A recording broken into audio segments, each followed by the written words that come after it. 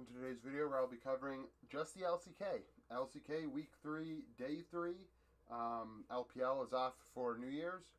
The next week, the LCK will be off all week, and so the LPL. So my videos during the week are only going to be power rankings and maybe other things that I'm thinking of doing. I might incorporate other sports into this channel because it's, I mean, you know, I can put whatever I want on it, I guess. So you're here for the LCK coverage from this morning. We have two series here between Hanwha Life, Damwon, Kwangdong Freaks, and Fred Brian. So let's get started. I do this every day for all four major regions. I take notes of the key moments of the game, go over it with you to save you time from watching, say, a 41-minute or 42-minute Fred Brian game, because they only play it past 40 minutes. It's the only way they do it, and they are annoying as hell to watch because it's such a slow game. Puts you to sleep, but we'll get there. So, Damwon and Hanwha Life. Damwon ends up coming out firing.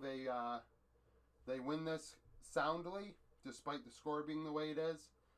They looked like the Damwon we are used to. They get a pick play at 6 minutes in Game 1, turn that into a Hex Tech. Birdall solo kills Dudu. This is good. I mean, the top lane of Damwon was solid in this game. Birdall was very aggressive. He had multiple solo kills throughout both games. He definitely doo-dooed on Dudu. Pun. But Hanwha Life is like last place. They're 10th in my power rankings. How does he do against, How will he do against Sword? We'll see the next round robin of games. But as far as against Dudu, he was great. So, solo kills him. Hanwha gets a 2v2 kill in bot lane, which is impressive. Their 2v2 were set up well. The Aphelios Braum killed the Jinx Leona. Damwon would take another Drake. Hanwha Life gets a pick play. 15 minutes. Hanwha Life's actually up 3-2 in kills, but Damwon's just the better team. They're up 2K in gold because Showmaker is just racking up CS and creep score over Galio. HLE would go top lane, dive top because they have a Camille Galio comp, so they're trying to wombo combo. Damwon goes to Soul Point, so 3 straight Drakes, uncontested. This is the problem. We went over this yesterday. These teams are just allowing teams to take Drakes uncontested, and in the end, it's screwing them. 20 minutes, Hanwha Life's up 4-2. Damwon's up 3.5k gold.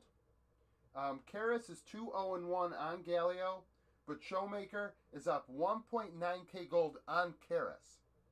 So the 3.5k gold, more than half of it is on Showmaker, who is putting that above the mid laner who's carrying HLE. So they just kind of give you an idea of what's happening at 20 minutes.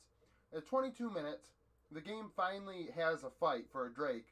HLE loses 2-0, Canyon with a double kill, now they have Infernal Soul. They roll that into a Baron, which turns into a 7.5k power play, which then turns into an Elder. You see how this is going to go. It turns into an Elder, 10k's lead for Damwon, turns into another Baron, and finally the last fight goes 4-1 for Damwon. They end off of it. Canyon and Showmaker with double kills. 9-5 score. The way I rolled it off my tongue there and just went instance after instance after instance. I mean, it just kind of snowballed after that. Once they took the Infernal Soul at 22 minutes, it just was Soul, Baron, Elder, Baron, end. Not a lot of fighting. Only 14 kills. Game 2, Birdall solo kills Dudu again at 6 minutes. Damwon goes down bot lane, gets a double kill on Canyon. They go mid lane directly after that. He doesn't even reset. He goes right to mid lane, gets a kill. And that's when I said to myself, this looks like Damwon of old. They're able to go right from bot lane to mid lane, affect both lanes. Canyon was on point in this series. He's my MVP. And this here solidified it, just that decision making. Takes a Mountain Drake, uncontested. Goes bot lane. 15 minutes. Damwon's up 5-1, 4k gold. Canyon has 100% kill participation on Lee Sin. And at 16 minutes, Damwon ends up taking this game. I mean, it goes another 10 minutes after this, but 16 minutes is when the game was pretty much, in Damwon's favor for good. They ace for Rift Herald, Duckdom, and Birdall both with double kills. Turns into an ocean. Hanwha Life would get a pick at 22 minutes, but that wouldn't matter. Damwon would take Infernal Soul Point uncontested. By 25 minutes, Damwon are up 10-3, 10k gold. They don't even need a Baron. Minute later, they end through top and mid. Final score 14-6. They crushed them. This was a performance out of Damwon that we're used to seeing. We'll see how they do against SKT this weekend. I mean, not SKT, T1. How they do against T1. Big game between second and third place. I think I have both of them in my power rankings below Gen G on a separate tier because I think Gen G is just that much better than both of them. So we'll see how they fare.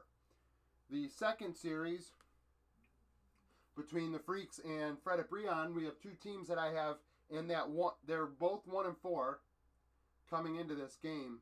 They're in that area of we don't know what they, who's going to be the team that makes the playoffs out of these bad teams. And Fred at Brion looked, they played their style and it worked for them. So early game, not early game. Fred at Brion subbed in Sword for Morgan. He ends up being my MVP. I'll get to why in a moment, but he definitely gave them a bit of pizzazz where Morgan was not. So Fred at Brion go mid lane to start this game off, this series. They get a kill, turn that into a Hex Tech. The Freaks would take the next Drake at 13 minutes. So a Fred at Brion game, if you're not used to a Fred at Brion game, there's not a lot of kills, there's not a lot of action. Most things that happen around objectives, even if the objectives are, the objectives sometimes aren't even fought for. So 13 minutes, the Freaks take a cloud. Fred at Brion would respond and get 3 kills. So now they're up 1.5k gold. Kwangdong Freaks would get a pick play. Fred at Brion would take an ocean uncontested. 20 minutes, Fred at Brion are up 4-1. Kwangdong Freaks are up 1.5k gold, and Umpty is 2-0-2. So Umpty has 100% kill participation at the moment for Fred at Brion at 20 minutes. He's making things happen. 23 minutes, Kwangdong Freaks go to Soul Point. They win the fight 2-0. Elam with a double kill. On Nidalee, they're playing the Renekton Nidalee comp. So now the game's tied 4-4. Kwangdong Freaks have a 2.5k gold lead. The Kwangdong Freaks would eventually take the Ocean Soul in the next fight, despite Fred at Brion getting a kill, and the only kill in the fight. Nothing happens for 8 more minutes because this is a Fred at Brion game. Kwangdong Freaks take the Elder, winning the fight 3-2, but Henna got a double kill for Fred at Brion in this fight, which ends up being a big deal because if it wasn't for Sword's heroics, I would have picked Henna because Henna was, he showed up in both games, but like I said, I'll get to why Sword is in a minute. So Henna gets a double kill after that Elder take. Kwangdong Freaks end up taking a Baron. They're up 4k gold. It's 38 minutes in. So they figure they should push for the end. 39 minutes. They overstay. They screw up. They overstay. Fred at Brion aces them, chases them down the top lane. Sword and Umpty both with double kills. And then Sword is the last man standing as he's being hit. He takes down the two Nexus turrets. He backdoors with all of them in gray screen. And I believe the mid laner for Kwangdong Freaks Fate comes out of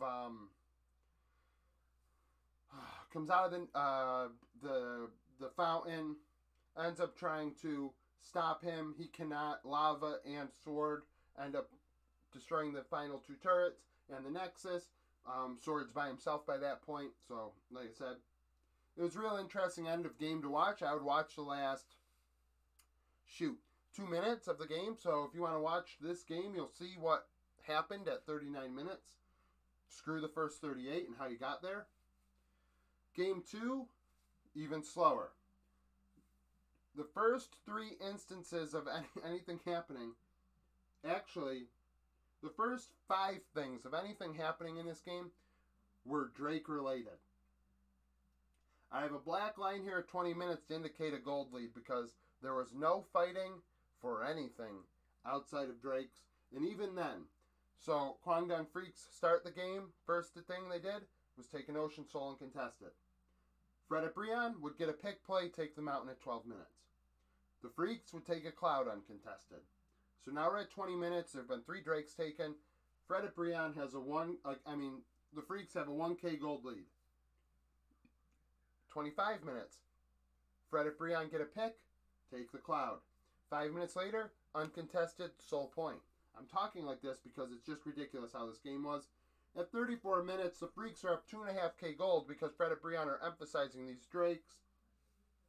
Keen himself is up 150 CS in the Graves-Gragas matchup.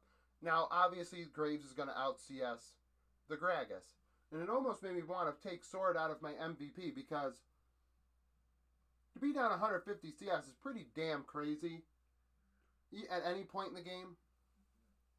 But Fred at Breon at 25 minutes would take the 35 minutes would take the Ocean Soul Cloud Soul uncontested. Fate would solo kill Delight nonetheless afterwards. So now Fred at Breon has a Cloud Soul uncontested. A minute later, the Freaks take a Baron, in which case Fred at Breon got a kill on the turn. At 37 minutes, Fred at Breon would get a double kill, Henna double kill. So at 40 minutes, Kwangdong Freaks have a slight gold lead, but not really that much of a gold lead. Everything's pretty much even. Fred at Breon are up 6-1 in kills, and it's anyone's game. We go to Elder at 42 minutes. Fred at Breon wins the Elder fight 4-1. Lava with a double kill, and they end the game off of that. Final score is 10-4. Actually, looking closer at these two scores, 14, 35, 20. There were more kills in the Freaks Breon games than the Hanwha Life Damwon games, which actually I didn't even think about till just now. I can't believe that. If you had told me that, even after watching all these without even remembering the scores, I mean, geez. I can't believe that. But nevertheless, Fred at Breon 2-0. Kwangdong Freaks keep falling. Them and HLE are right now 9th and 10th in my opinion. I think the Freaks are going to end up dropping in my power rankings. We'll see what happens over the weekend, but I think they might fall below DRX, and they'll be with HLE on the bottom. Fred at Breon is about where I think they are, 6th, 7th, 8th, in between, well, 5th, 6th, 7th, 8th. Fred at Breon, KT, Sandbox, and DRX are all interchangeable in my mind right now. I mean, I like KT on paper, but this isn't about KT. Nevertheless, this was my first part of my video today for the League of Legends Roundup.